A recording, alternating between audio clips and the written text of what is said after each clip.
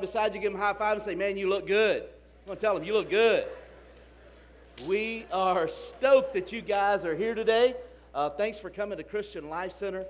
We love the fact that we have an opportunity to be part of an amazing community right here in Rolla, Missouri. I want to say welcome, especially today, to all of the Missouri S&T football team and coaches that are here. We are honored to have you as our guest today. Christian Life Center, would you let them know that?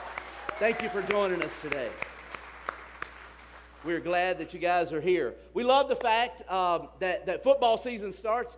Everybody don't know, but I'm a huge college football fan. I have been a fan since I was a kid, and I'm an Alabama Crimson Tide fan. Can I get a Roll Tide? I didn't figure that. But I have been a college football fan for a long time and love the fact that we have already passed the last weekend of no college football from now to the end of the year. We got it. I'm excited about it. Love it. Love it. Well, we are starting a brand new series today called We is Greater Than Me. We is greater than me. You know, sometimes in our lives, the me about me, the things that I like, me want, me need, you know, all those things, it's always about me.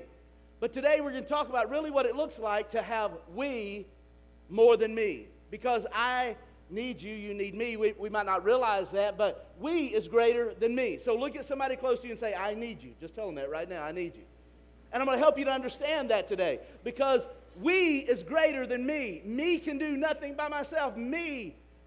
Sometimes everything we do in life is about me. But we're going to talk about the we. Here at Christian Life Center, the mission of our church, it's actually located on the wall when you go out of these auditorium doors. And before you go into the lobby, it says to love God, love others, and serve all. And when you begin to think about that, it's the mission of who God is. Today, we're going to talk about that and what it looks like. So if you've got your orange welcome packets, if you got one when you come in, you can grab that. Inside of there are some message notes, some scripture references. You can take a look at that. If you're joining us on live stream today, I want to say welcome to everyone who joins us on live stream. I know there are many of you out there watching. We are excited that you're here today. Be sure and drop down in the comments section. Let us know where you are watching from. And thank you for joining us today. As we dive in, I want you to think about this context of we is greater than me. When you think about what does that look like, how do I operate in that? What does that got to do with church? What's that got to do with being a Christian or becoming a Jesus follower? You see, the Word of God teaches us that we need each other. And sometimes we arrive at this place in our life where loving God is kind of easy. You know, there's some of us in the room, maybe you do love God, and you say, yeah, I love God. You know, I would never say I don't love God. Or maybe you're here today and you don't even believe in God, and that's okay too.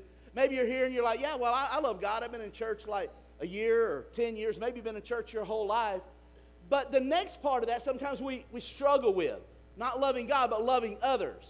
Loving others. The mission of our church is love God, love others. Well, I want to read a scripture to you. It won't be on the screen, but I want to read it to you. It's in John chapter 13, verse 34 and 35, and it says this. It says, Jesus said, everybody say Jesus. Jesus, he's the guy talking here, okay? It's in the Bible. Jesus said, I'm giving you a new commandment, to love each other as I have loved you. By this, all men will know that you are my disciples if, everybody say if you have love one for another. So Jesus is given a commandment. Most people probably in the room, you've heard about the 10 Commandments. You might know that there's an Old Testament of the Bible. There's a New Testament. You know, the first half on the left-hand side is the Old Testament, the first 2/3 of it. The last 1/3 of the Bible on the right side is the New Testament. And in the Old Testament, in the book of Exodus, and a guy named Moses, God revealed the 10 Commandments. We know what they are. You've heard them. They've been posted in schools. You might have heard them as a kid or whatever. But Jesus came, and in the New Testament, the right-hand side of the Bible, Jesus made a statement. He said, a new commandment I'm giving to you. He said, to love one another as I have loved you. And he goes on to say, by this, everybody's going to know that you're my disciples if you have this love one for another. So there's something that he's telling us that we are to do. We are to love other people, but that's difficult sometimes because I'm all about me. Me is hungry.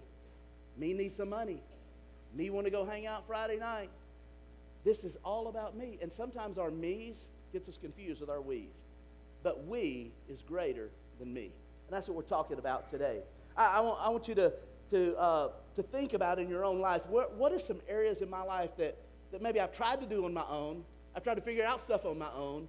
But I realize maybe that maybe I do need some people in my life. Maybe I do need more than just me. We're going to talk about that today. There's a lady that maybe you've heard of, lived a long time ago as a young girl. Her name is Helen Keller. Helen Keller made a statement, a quote, it'll be on the screen. It says this: alone we can do so little, but together we can do so much.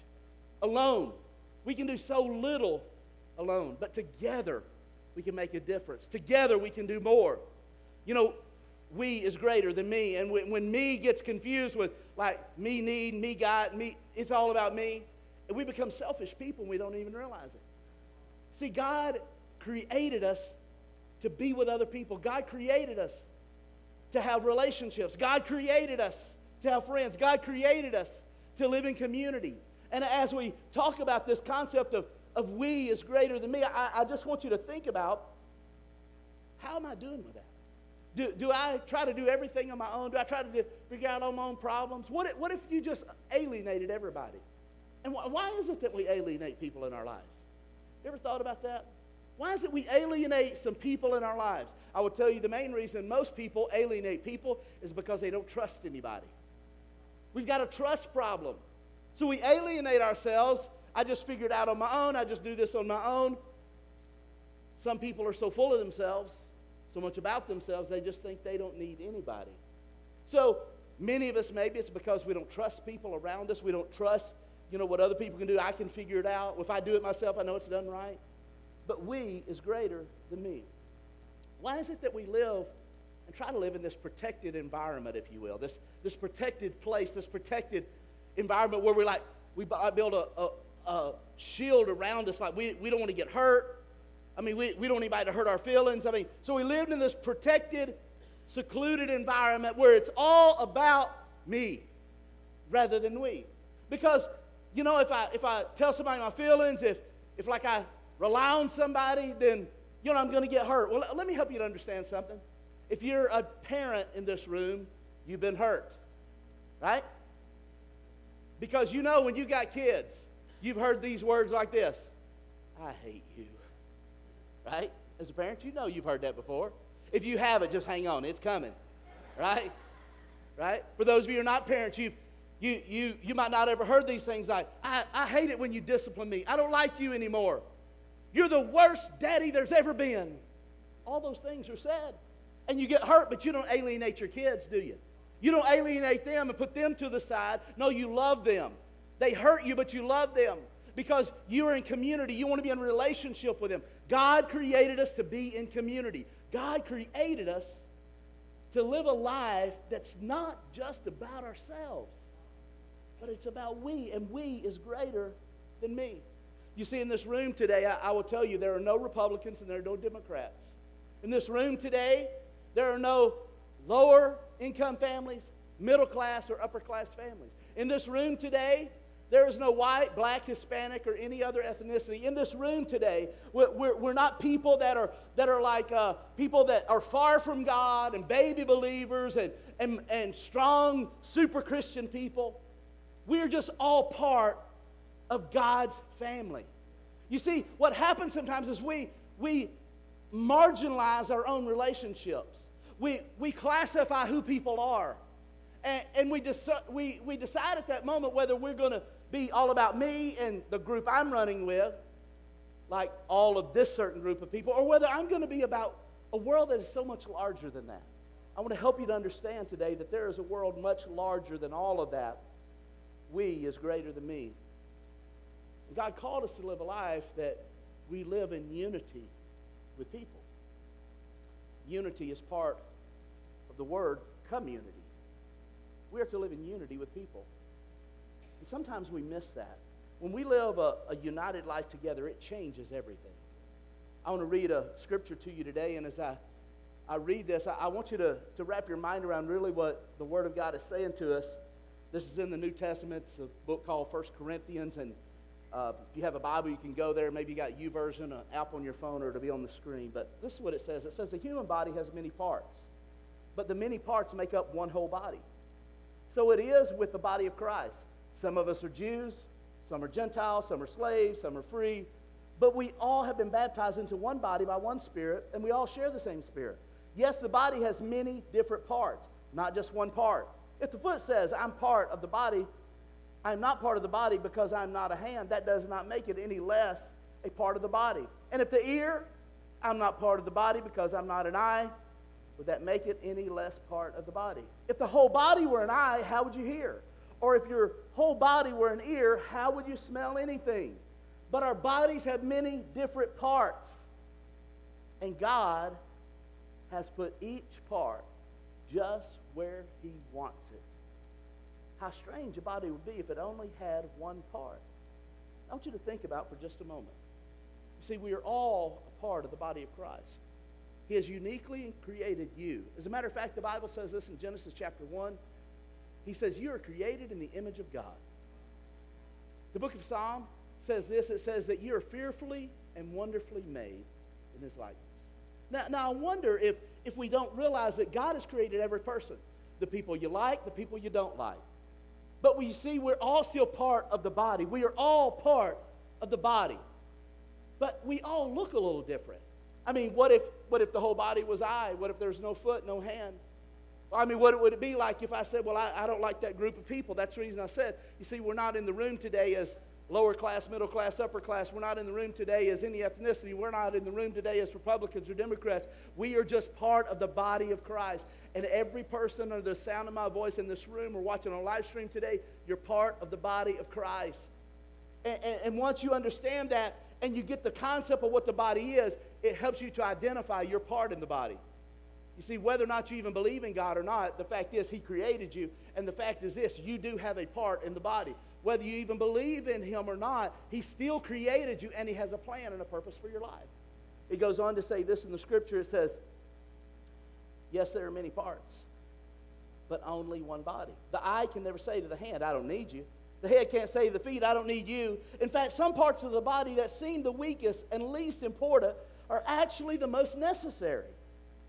And the parts we regard as the less honorable are those that we clothe with the greatest care. So we carefully protect those parts that should not be seen, while the more honorable parts do not require the special care.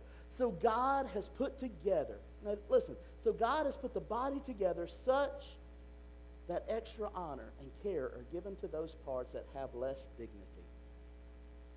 Some of us sometimes, we think that our part is the most important. Let's put it in this context. Sometimes I think that I am more important.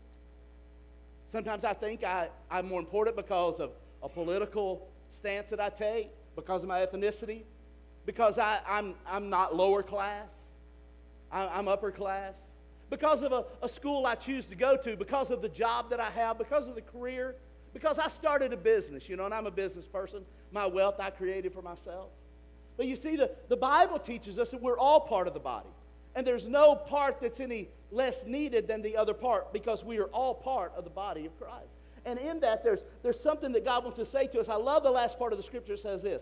This makes for harmony among all of the members, so that all members care for each other. If one part suffers, all the parts suffer with it.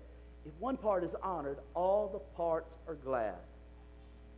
The fact is, God created us to live in unity. We in this room are all part of the body, and we have a different role to play. You see, my purpose in life is different than yours. The plan God has for your life is different than the plan He has for my life, but He does have a plan for every single person. Whether you believe in Him or not, whether you're following Jesus or not, He still has a plan for you. He still has a purpose in your life. And when we can begin to wrap our mind around that we is greater than me, like God created me as part of something. You're part of a body. You're part of the body of Christ. And when we can wrap our mind around that, but you see what we think about are things like this. Well, we don't actually all look alike. There's some of us that are a lot better looking. I mean, there's some of you that are a lot better looking, than I am. I mean, we don't all act alike. Thank you, Jesus, for that. Right? I mean, we don't all respond alike. We don't all work alike. We all got different things about us that are different. Now, I want you to think in the mix of all of that, even though we all are different, The Bible says we're all still part of the body. He said some are Jews, some are Gentile, some are slaves, some are free. We're part of the body of Christ. And with that, what can one eye do by itself? What can one hand do by itself? What can one foot do by itself? Alone, we can do so little. But together, we can do so much.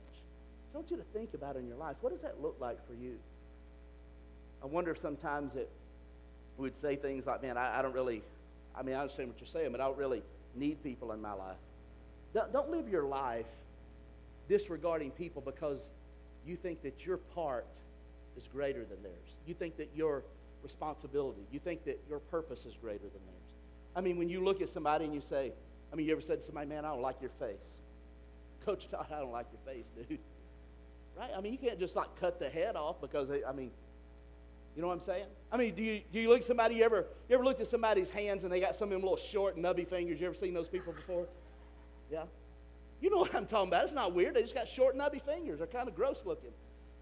I look at people's feet. You know what I'm saying? You got on flip-flops, I'm going to check out your toes because somebody got some gnarly toes. I know some of you in the room that's got some gnarly toes, right? But it's part of the body, right? You don't just like say, well, I'm going to cut those off because they kind of look gnarly. No, right? You don't say, well, man, those little short, nubby fingers, what are they good for? No, you don't cut them off. They're part of the body. And it's just like the body of Christ. We all don't look alike, act alike. We all work differently. We don't all work alike. But the fact is, we're all part of the body.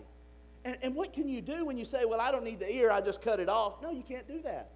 You don't cut off part of the body because it looks different than you. See, when we come united together, it changes everything because we is greater than me. We say it this way at Christian Life Center. I need you, and you need me. I need you. Look at somebody and say, I need you. Tell them right now, I need you. Guess what? You need me. I need you, and you need me. And when we say it that way, you begin to think, man, what does that mean? How can you say that? I don't really know if I need everybody or not. I don't know if I need the person next to me. Have you ever thought about really the reality of that? You see, everybody wants a connection. I need you, and you need me. Why are we missing the connection sometimes? Because we identify that maybe I'm not really the person that needs anybody else. But you know what? We do all need people. Everybody's looking for some sort of connection. I need you. You need me. So much so, let's just say if you said, well, I don't need certain people. Well, what if we just said, well, I don't need doctors and nurses. Really? How's that going to work out for you? What if we just said, well, we don't need school teachers? Oh, that's going to work out real great, right? No, you do need people. Don't be a person that says, well, I don't need anybody. What if we just said, well, I don't really need parents. Oh, yeah, you do. Yeah, you do. I don't care if you haven't talked to your parents in a long time. I don't care if you're completely separated from your parents. You needed your parents. You know why? Because you wouldn't be breathing if they had not provided life to you, right? You see, we need people in our lives. And sometimes I think we arrive at a place where we're like, man, I don't know if I need. What if you didn't have any mentors in your life? What if there was nobody caring about you, guiding you, speaking wisdom into your life? You see, we all need each other. We is greater than me. And I wonder where we miss the fact of what God's plan is in our life because we're living in this state of mind like, well, it's just about me and I'm the guy. I'm the one. But you see, we is greater than me. You can put it in the context of teamwork. You can put it in the context of any type of team working together. We'll put it in the context of football since football season is starting. Think about it. You start thinking about like the kicker. The kicker, he can split the uprights every single time if he's on the field. He's got it down. He's got it. The quarterback, they can throw every single time when there's nobody on the field charging them, right? But, you put somebody out there who is running after them. They're going to chase them down. They're going to tackle them. They got to move. They got to maneuver. They still got to be able to hit it. You see, they cannot score a point without the rest of the team. What I'm trying to get to you is this. You're not good enough. You can't be enough. We got to have each other. And even in the analogy of looking at a punter or looking at a kicker or if you're looking at a quarterback, I mean, no team scores points without the entire team. You can be the best quarterback there is, but if you don't have a line standing in front of you to protect you, you're not going to get a pass off, and it's sure not going to be accurate. Think about it in your own life. We have got to have each other. But some of us live our life thinking, oh, it's just me, man. I got this figured out. When all the while, God didn't even design you to live that way. I mean, put it in this context. Team sports. Think about team sports. We've got to have each other. And it's the same way in your life as a believer. It's the same way in your relationship with God. See, God didn't create you to just live for you. God created you to live for others as well. One of the ways that we say that here at Christian Life Center is that we do life together. We do life together.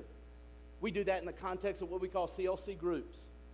CLC groups, we do life together where you come and there's a Sunday worship time like this, but then there's groups of people that meet together. There's groups of people that have coffee together, groups of people who maybe go through some sort of curriculum together, learning, growing spiritually together. There are groups of people who just share life. They just do life together. And in the context, I wonder if sometimes we miss what God's plan is for our life because I'm always about me. I'm always about me. There are several people in the room besides our team that's here today that have played team sports, maybe in high school or college. Maybe some of you even still playing some team sports in different ways. And you know that you can't do it alone. You got to have people with you in a team sport. And it's the same way in your relationship with God. God created you to do life with people.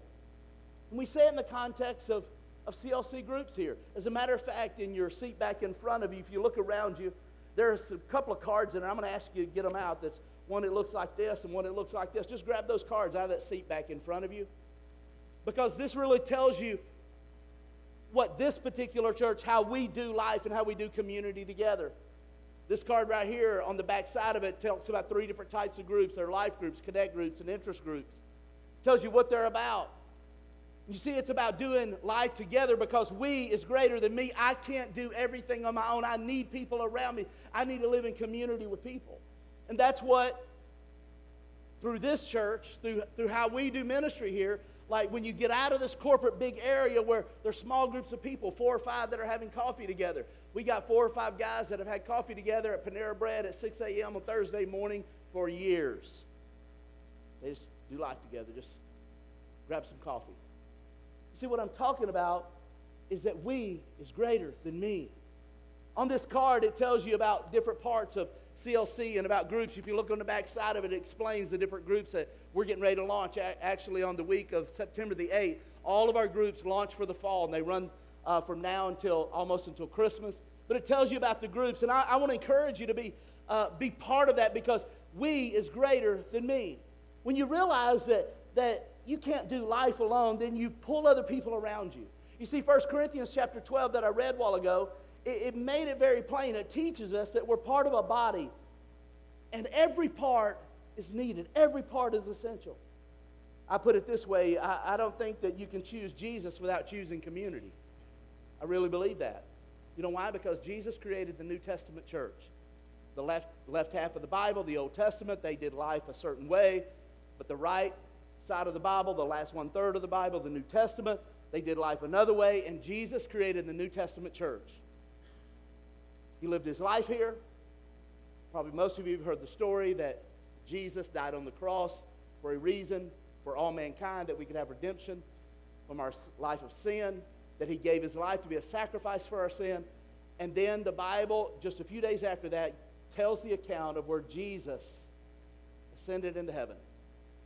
And he said in John chapter 14, I'm going to prepare a place for you, which is heaven. But before he left, he established the New Testament church. And in Acts chapter 2 and verse 42, he established what the New Testament church was to look like. And it was in groups. It says, you're to go and share meals with people in their homes, in small groups. He said share meals together. He said also pray together. It's important that you pray together. He said also not only share meals and pray together, he said, but you meet one another's needs.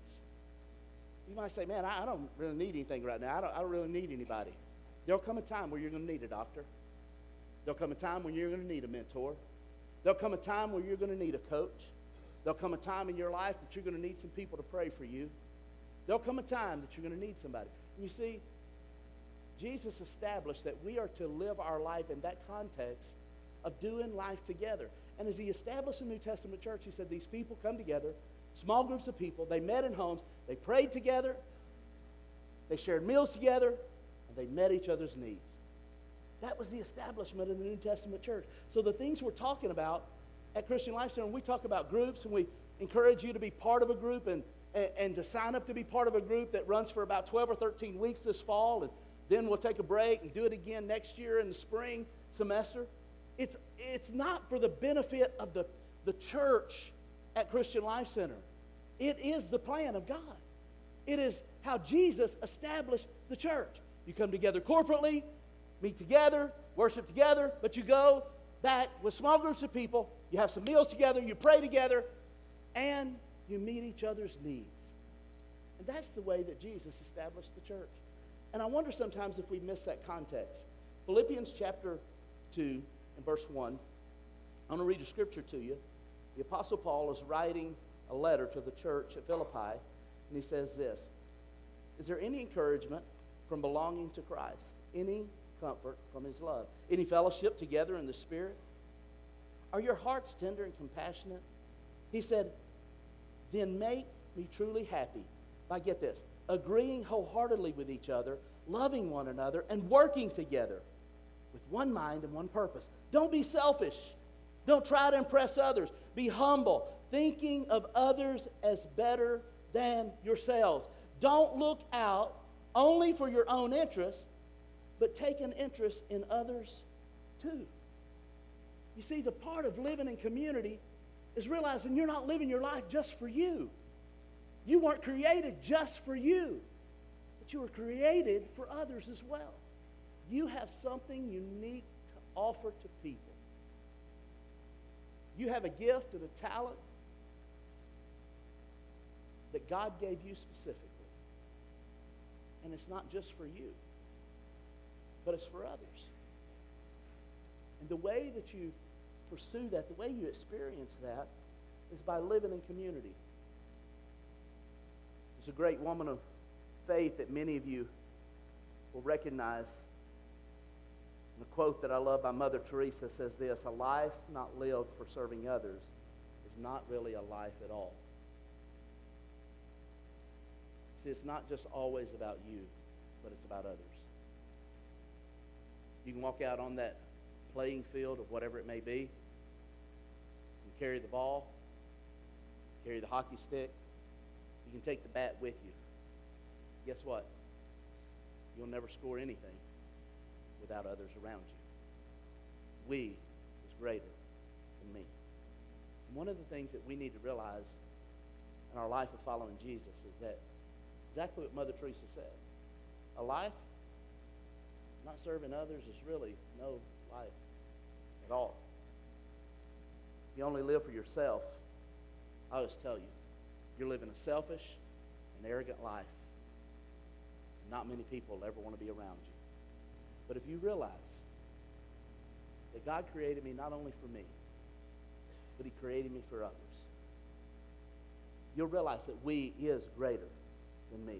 When we realize God created us to live in community, and then we realize that we were not just created for ourselves, but we were created for others, we begin to realize that God has a plan and a purpose for me. And some of you in the room today, you might even say, man, I don't even know this God you're talking about. I don't even believe in God. And that's okay. You don't have to believe in God to come to church here. As a matter of fact, we would absolutely love it if you would come every single week, and you don't even have to believe in God. You don't have to believe in Jesus. We just want you to come. Because here's what I know. I know what the Bible says. It says this: you were created in his image, and you are part of the body. Even if you don't believe you're part of the body. I mean, you are part of the body because that's what the Bible says. And you don't have to believe. You can come to this church all the time. You can come and never believe. You can say, I don't even believe in God, but still come every week. You know why? Because I know you're part of the body. And once you realize you're part of the body, you realize that God has created you with a plan and a purpose for your life. Every person under the sound of my voice in this room or watching on live stream today, God has a plan and a purpose for you. You might not have ever identified it yet, but He has it. And once you begin to identify that, everything changes. When you begin to live in community together. Two of the greatest points of connection for this local church at Christian Life Center is two great points of connection. Rather than just going to church on a weekly basis or a monthly basis, whatever it is you do. That is through groups where you can find a group of people that you can hang out with. You can do life together with. Whether that's in a life group, a connect group, or an interest group. The other one is through a dream team. A dream team is just simply where you find your purpose. It's where you find out what your purpose is, because you do have a purpose. You're part of the body. Remember what I said? The eye, the ear. You can't just cut the head off and say, well, let's chop those toes off. They're kind of gnarly looking anyway. No, we all have part of the body. We're part of the body. And once you realize that, you realize that you have a purpose. God gave a purpose to every person in this room. And our goal is to help people to discover their purpose in God. And a dream team is simply a team of people who serve together with their talents, their gifts from God, in their purpose. They do that together. And when they do that, it's in community. As a matter of fact, today at Christian Life Center, when you came onto this campus, in whatever area, if you got family, if you got kids, if you got students in 6th to 12th grade, if you had a cup of coffee, if somebody helped you park out front, if somebody greeted you, handed you one of those orange things, they're living out their purpose. The people that were on the stage this morning, they were singing, playing music, that might not be your purpose. You might not know anything about that, but that's their purpose. You see, God has a plan and a purpose for your life. And once you identify what that is, you become part of a team, then it changes everything. Because now you're living in community, get this, with more than 100 volunteers that volunteered all of their time today, more than 100 today, to be sure that today happened, that you had a great experience in being here. You see, that is what it means to live in community. When you begin to realize your gifts and talents. As a matter of fact, 1 Peter chapter 4, verse 10, it's in your notes. It says this: God has given each of you a gift from His great variety of spiritual gifts. Get this, use them well to serve one another. That's what the Bible says. He's given you gifts. Everybody's got one. Use them well. If you're not using your gift to serve other people, if you're not using your gift to impact the lives of other people, to expand the kingdom of God, it doesn't mean you don't have a gift. It means you've not identified and discovered your purpose yet. And we're going to learn more about discovering your purpose next Sunday on the Weekend Experience. But today I want to help you in identifying that the two greatest days of your life, as I get ready to close, the two greatest days of your life is the day you were born, the day you discovered your purpose. Two greatest days of your life: the day you were born, the day that you discovered your purpose. God has a purpose for your life. He's got a plan for your life. If CLC is the place where you're doing life, if this is the place where you're being spiritually fed, if this is the place where you're soaking up the worship, if this is the place where you feel like, man, you're identifying, I want to tell you that community is the best thing that you can do. Not just come on a weekend experience, but to live in community, to unify yourself together. Be part of a group that's happening throughout the week outside of the Sunday experience in a large format, where you just hang out with some people, have some coffee. I mean, we got a running group that's getting ready to start. Every Saturday morning at 7 o'clock. I mean, you can get out there and you can beat feet on the street. I'm not going to be there, okay? But, I mean, there's going to be some people there, right? Whatever it is, just connect to live in community with people. Live in community by taking the gifts that God has given you and making an impact. We is greater than me. And today, I'm going to ask you to do something with me. I'm going to ask, if you would, if you see one of these cards, I'm going to ask every person to just grab every card that's in the seats around you. And I'm going to pray. So I'm going to ask you to just put it in your hand. As your pastor, if I'm your spiritual leader, if this is the place where you're coming, growing in God, I'm going to ask you to put this in your hand. You might say, Pastor Eddie, I'm not committing. That's okay. You don't have to commit. You don't have to do anything that I'm talking to you about with groups. But here's what I will tell you. As your spiritual leader, as your pastor, if you want to grow spiritually, if you want to know how to grow in your faith, here's how we do it at CLC. Weekend experiences, be part of a group. be serving on a dream team. Two greatest points of connection is to be part of a group. And I'm going to pray, and I'm going to ask, here's what I'm going to do. I'm just going to ask God to just talk to you about you. Today, if you finish and you're holding this card and you're not interested in being a part of a group, no harm, no foul, but I just want you to know that I'm praying that God will speak to you about you. And whatever that is, okay, that you will identify and you'll pursue God's plan for your life.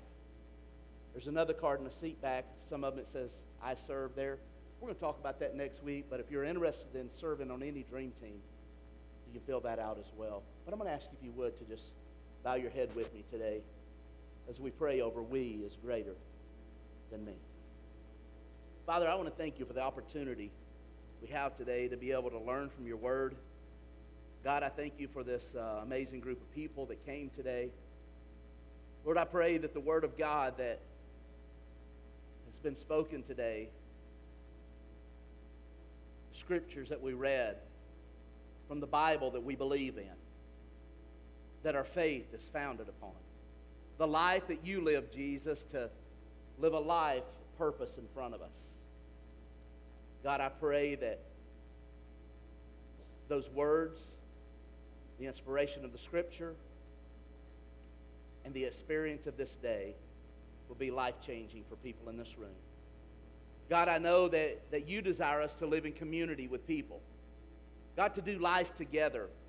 And Lord, as we hold these cards in our hands, praying over the groups that are going to be happening coming up, and Lord, some people in the room are already part of groups, and some maybe are considering.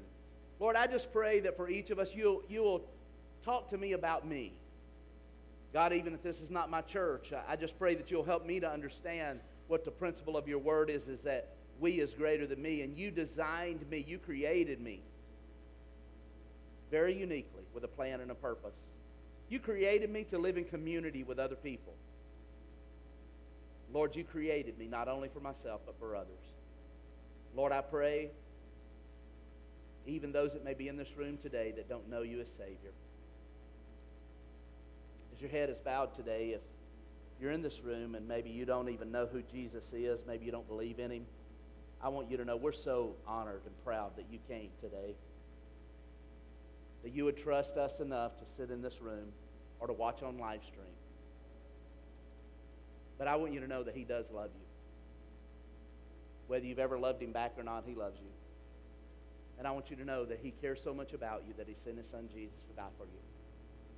And at some point in your life, my prayer is that you'll believe in it. And if today you maybe want to make that decision, it's just as easy as a decision to say, I choose to follow Jesus. And it's a prayer. So I'm just going to say a prayer. And if you would like to say that prayer along with me, you can just say that quietly right at your seat. And I want you to know, if you say the prayer with sincerity, he hears you, he'll forgive you, and today you can become a follower of Jesus. Father, thank you for sending your son Jesus. Jesus, I want to thank you for dying on the cross for Eddie Jones and for every other person in this room and every other person on live stream. Matter of fact, for every person around the world, more than 7 billion people who are currently breathing up the oxygen that you gave us. You created us in your likeness and image. You sent your son Jesus to die on the cross for us, and we want to say thank you for doing that. Thank you that in the midst of my sin, in the midst of my messed up life, that you would love me enough to give me salvation. So Lord, today I choose that you would forgive me. I ask that you will forgive me of all of the sin in my life, and I choose you to be my Savior. I'm asking you, Lord, that you'll accept me as your child, and I'll receive you as my Savior. And that from this day forward, I'll live my life to bring glory and honor to your name. Father, we thank you for your word. We thank you for your promises. In Jesus' name, amen. Amen.